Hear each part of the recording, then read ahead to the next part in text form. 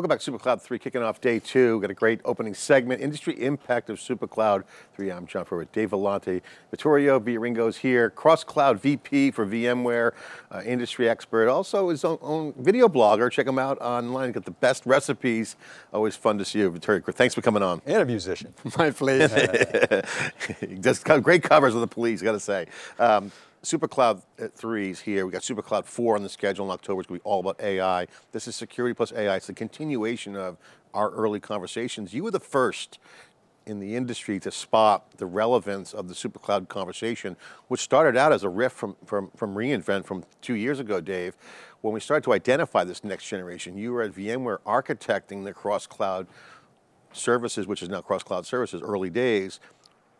What was it about Supercloud? Because the impact in the industry is significant now, it's accelerating. You saw it early. What was it that got you seeing the Supercloud trend? It's listening. So I've been lucky to have worked with some amazing technologists over the years, and they all have one thing in common. They're religious about listening to customers. So when we listen to customers, like Raghu and the team back then in 2015-16, we were hearing the first glimpse of cloud chaos. Developers had gone wild using multiple clouds because that's where the innovation was, the path of least resistance, and the operators started to feel the pain of like, how do I manage all this? And so that's where we launched VMware Cloud on AWS, and then all the other hyperscalers. So that was our first introduction into solving the multi-cloud pain.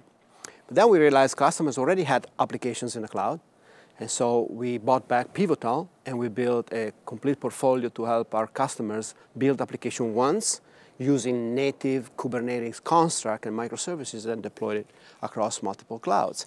And the next step was, how do we manage this? So we introduced ARIA. So a couple of years ago, we kind of came out and crystallized this vision into a portfolio that we call VMware Cross-Cloud Services that allows our customers to build, run, manage, secure, and access any application across any cloud. And that now is, we can say, we called it here first, you guys called it, it started to cover it, has become an industry-wide movement. But you know, when John and I first published on the Supercloud back in the end of 2021, we got a lot of negative feedback. A lot of people were like, why do we need another term, et cetera. But you saw it differently. You said, actually, there's something here. Forget the term for a moment. Actually, we like the term. But what was it that led you to lean in the face of all that criticism? I believe call it Supercloud, call it cross-cloud services. I believe the Supercloud is IT history repeating itself. Since the dawn of IT, innovation and vendors, products create sprawl.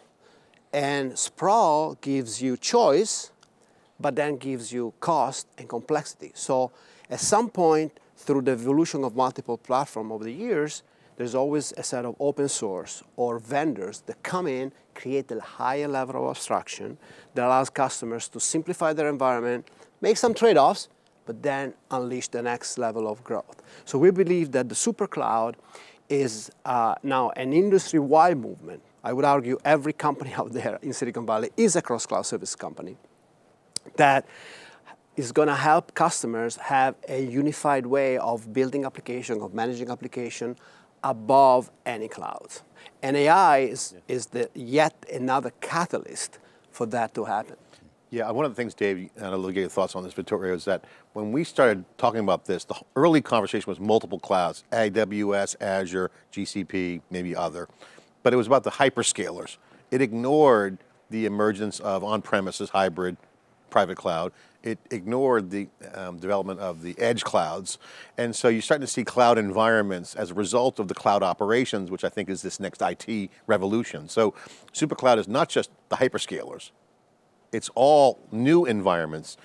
Because we talked about this early on. I remember you were so adamant, John, Supercloud, it's going to be big. It's not just AWS. This is the revelation. This is the reality now. It's not just the hyperscalers, it's multiple environments. Well, given our heritage and where we've been strong throughout our history, we always thought of the private cloud and the data center as part of the multi-cloud. And since, actually in the last couple of years, what happened, actually I would say in the last 6 months, we have seen a resurgence of the private cloud because of 3 reasons. Number one, the pandemic is over and people can now procure hardware again, so they're modernizing their infrastructure. Number 2 is cost. People are realizing that just moving the application to the cloud just for the sake of it is more costly, and they're realizing, hey, I know how to run this very efficiently in my private cloud. Let's do more of that, as you know, and some repatriation based on your data is coming. And 3, AI. AI, now we see a lot of the buzz in the consumer space, but the huge value is going to be the enterprise, and these enterprises will want to build a large language model where on-prem, they're not going to put their data out there in the cloud. And so those 3 catalysts are making the private cloud even more relevant today. And edge, of course, for the first time in 20 years, we see computing and the workloads, the way you describe it, moving closer to where the data is, and the data increasingly is generated. I want to share some data on this, because as you know, I've never been a repatriate, right? I've written a lot about the repatriation myth. However, there's a lot of debate in the industry about how much workload, how much of the workloads are actually in the cloud. Andy Jassy says it's 10%, 90% is on-prem. Forget about telco for a minute. The data suggests it's much, much higher in the cloud, more like 45 to 50% in the cloud. So while I'm not a repatriate, I do believe there's an equilibrium that's hitting. I'll give you another data point. When you do the surveys, you look at the ETR data, only 14% of respondents say they're all in on public cloud. That's it, 14%. And when you ask them what's it going to be in 3 years, 14%. Now there's one more data point. Charles Fitzgerald, Fitzy, our friend who is an antagonist to the Supercloud. He's the most vocal about what the hell is Supercloud. He'll come on board. And he did us a service because he forced us to do the homework. He has this funny thing called the repatriation index, and what it is, Vittorio, I don't know if you've seen this, it's basically Digital Realty plus Equinix revenue divided by AWS revenue. And for the past 3 years, it's been a downtrend. It just reversed a 3-year trend last quarter. So it's going to be interesting to see what happens this next quarter. Now, of course, Charles is such a snark. He had a little lake that you'd want to water ski on. He said, surf's up, implying, oh, this really isn't a trend. But again, I think it's an equilibrium that we're reaching. And the last point I'll make is to your point about AI and LLMs. Still a lot of data on-prem. That's where the AI is going to be applied, both on-prem and in the cloud. Equilibrium is my And I don't want to make this conversation about the private cloud only. You know, we totally see, and we started this wave, right, you know, of the multi-cloud.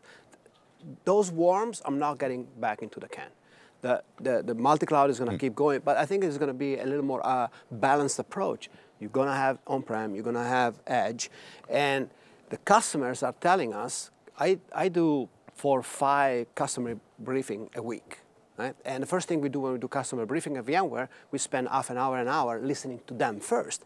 And every single customer I talk to is telling me and company, developers went wild, I have applications everywhere, and I don't even know where they are. And now, with the pressure because of the economy, it's costing me too much. I need to do something. You got to rein in the chaos, as they say. Chaos, let chaos reign in the chaos. It's an Andy Grove famous quote, legend in the Valley.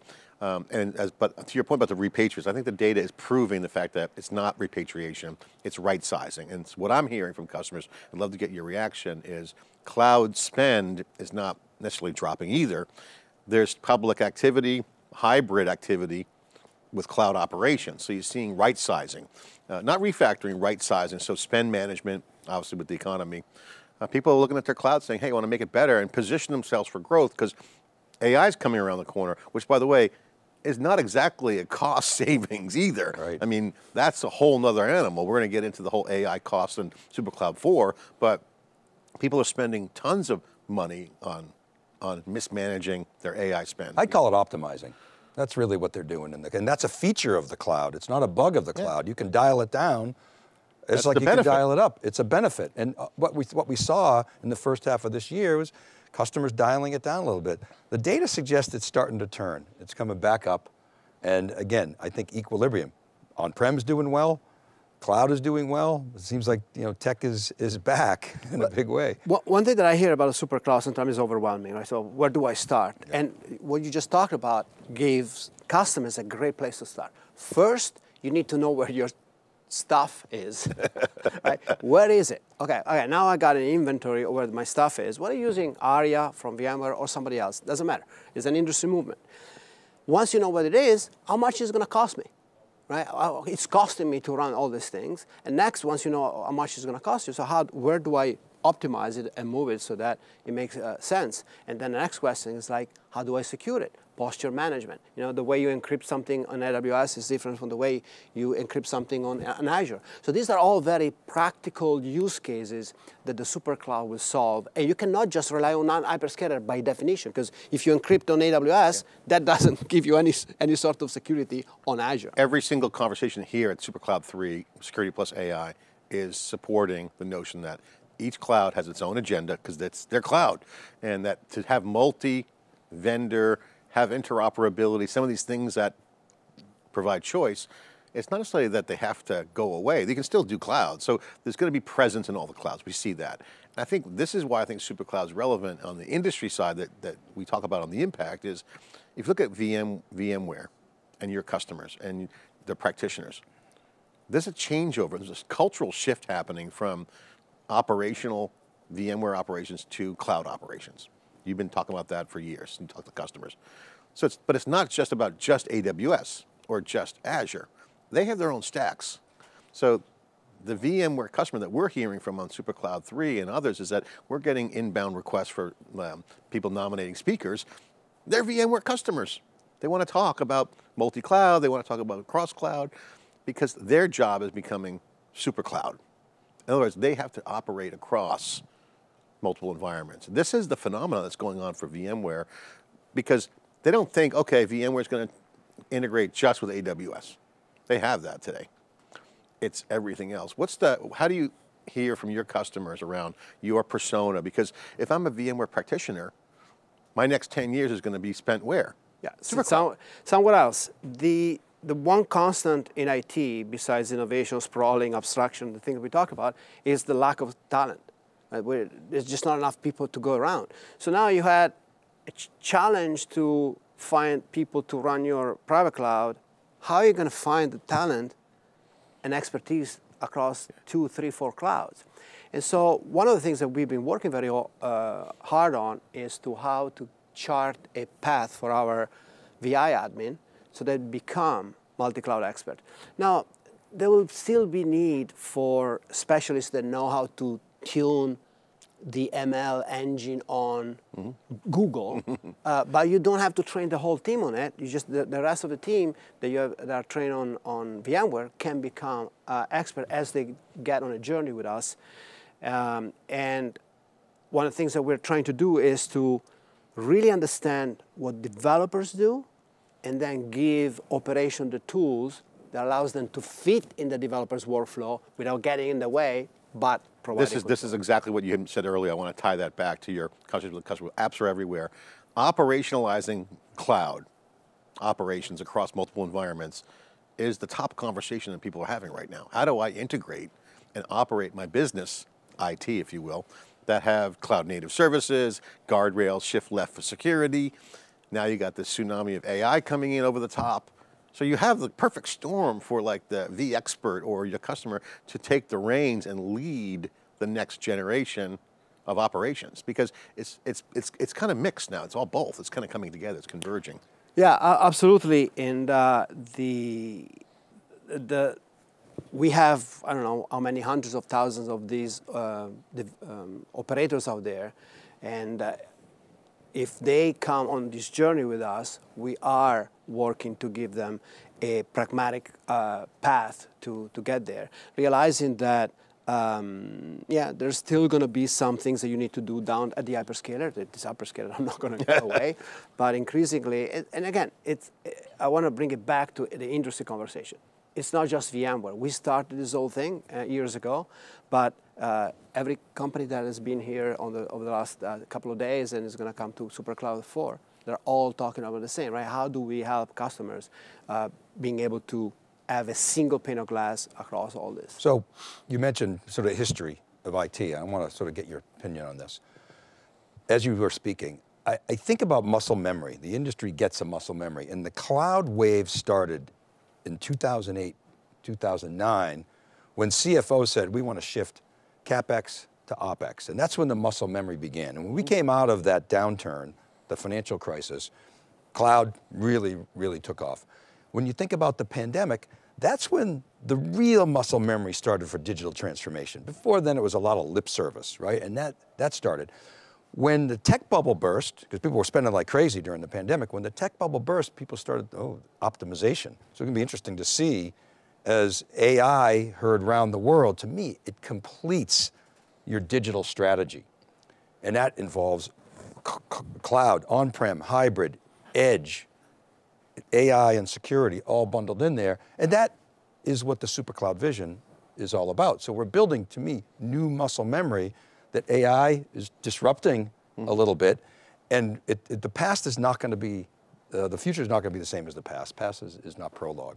And we're entering a new era that's going to have new dynamics, new skills, and some unknowns. But just another point to validate the advent of Supercloud. If you look at AI, AI is a new type of applications, right? That is taking the world by storm.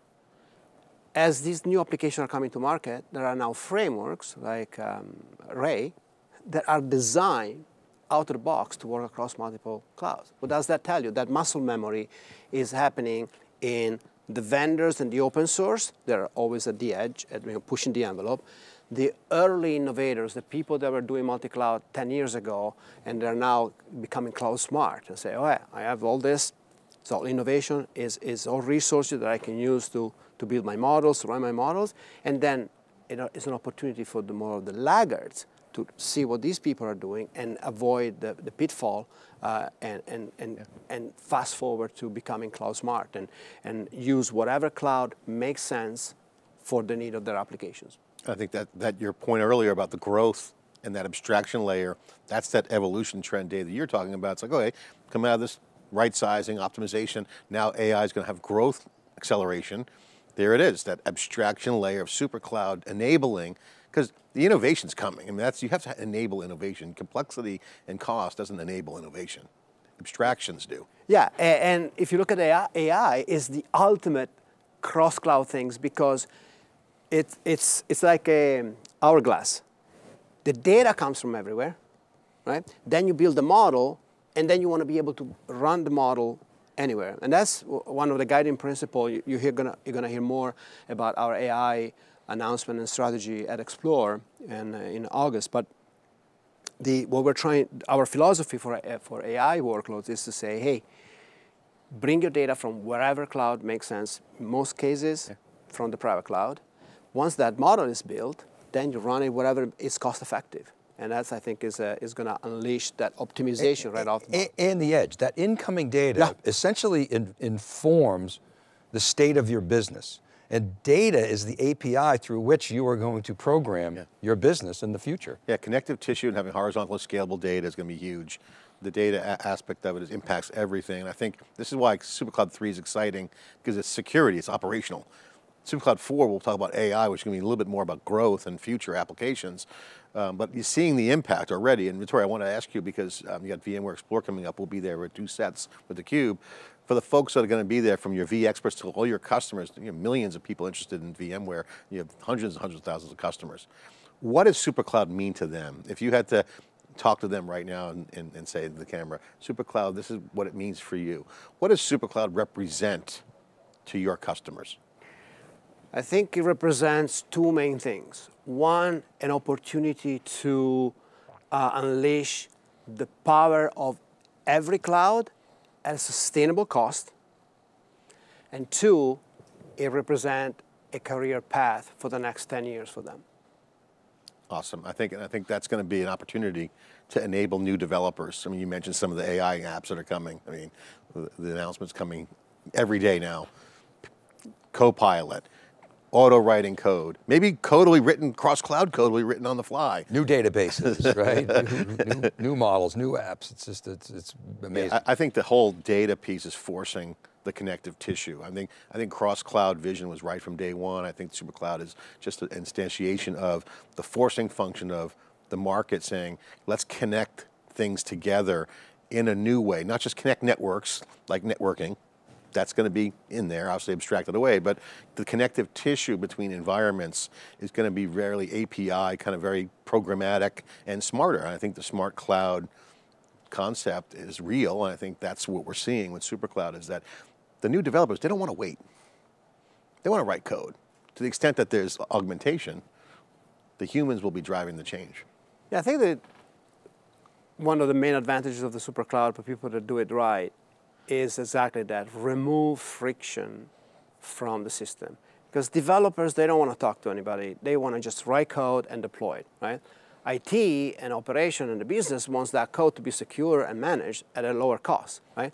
So the only way you're going to be able to do that in a world, if you assume that 87% of customers are multi-cloud, is to enable the developers to do what they do, get plug into their workflow without introducing friction. So last century, there was a big dig in Boston. They spent billions, went way over budget. And what it did is it expanded, it built the Ted Williams Tunnel to the airport, and it was like, oh my God. And today, there's so much traffic. It's a choke point. So my point of this is, I predict more chaos, okay? But without the Supercloud, it would bring everything to a grinding halt. And that's just the way this industry is, because there's so much data.